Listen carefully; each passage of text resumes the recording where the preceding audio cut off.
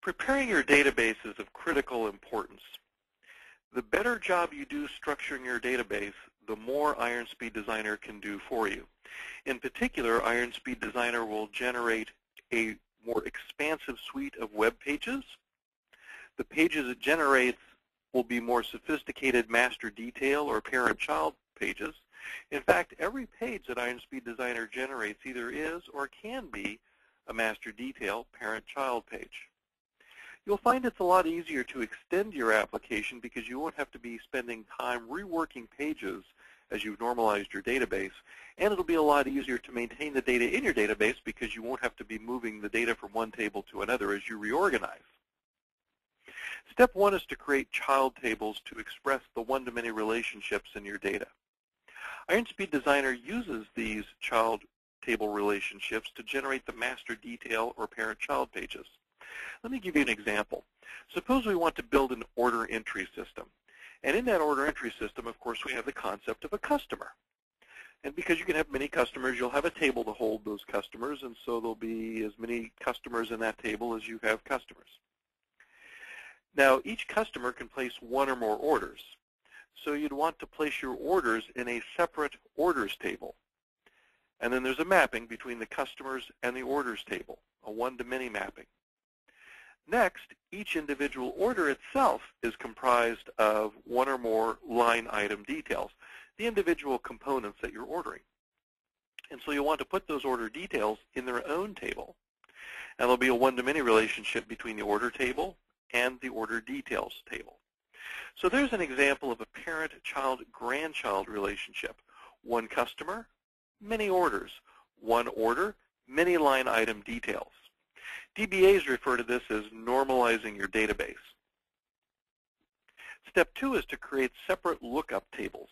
IronSpeed Designer automatically joins to these lookup tables and uses them to create, for example, drop-down lists on data entry pages, and on display pages will display the text version of your lookup entry value rather than the ID value.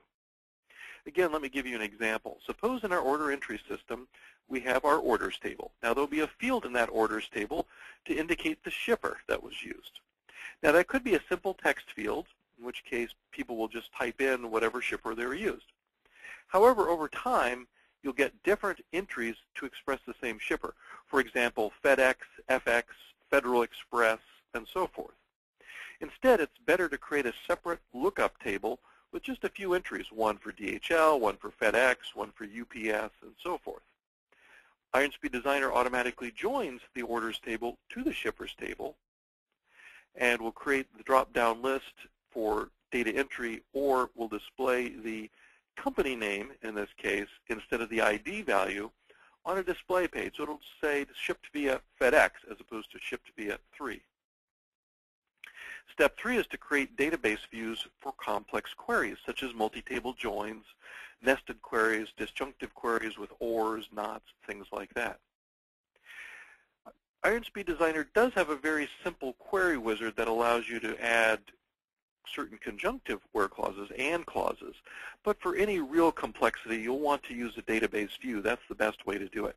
Moreover, since that view is created in your database, you can reuse that view from one application to the other instead of recreating it each time you build a new application in IronSpeed Designer. An example of a database view might be the current quarter sales. At each quarter boundary, when it rolls into the new quarter, there's a built-in where clause or filter, if you will, in that database view that filters based on today's date and shows you only the current quarter sales. Or maybe you have a view that shows you the paid invoices, which is filtering or has a where clause, filtering on a status field showing you only paid invoices. Now remember, IronSpeed Designer is not a query construction tool, so use the right tool for the job. It's best to use a tool like Microsoft Enterprise Manager for SQL Server or Toad for Oracle and so forth to create database views in your database. Step 4 is to make those database views updatable if possible. If a view or table is updatable, then IronSpeed Designer detects this and it generates a broader suite of pages that allow you to add and edit the underlying records. If the view is not updatable, then IronSpeed Designer detects this and won't generate those pages because you can't push the data that you might edit back through the view and into the underlying tables anyway. Now, this is something that you must do in your database. There's no facility in IronSpeed Designer that allows you to declare your view as updatable.